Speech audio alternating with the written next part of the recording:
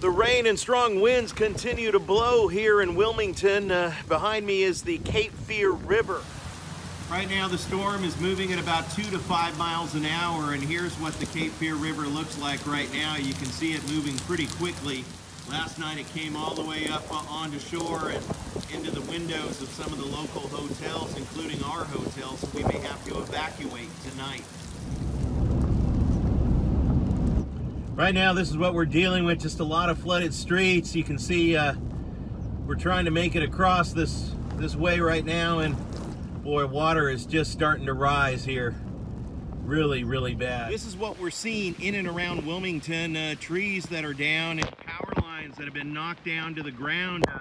It's not so much the wind now, but it's the rain that continues to fall, cause even more flooding. These two guys came all the way from Tennessee just to help out. They say that they own their own business, they live in a small town, and they just feel it's the right thing to do. We started this last year, man. We just felt the need to come help folks out. We've been through tornadoes and stuff ourselves, and it's just a good way to give back. We got hit pretty hard here, so we appreciate anybody coming down here and doing what they can to help us. Meanwhile, crews are slowly putting back on the lights. Erik Rosales, CBN News.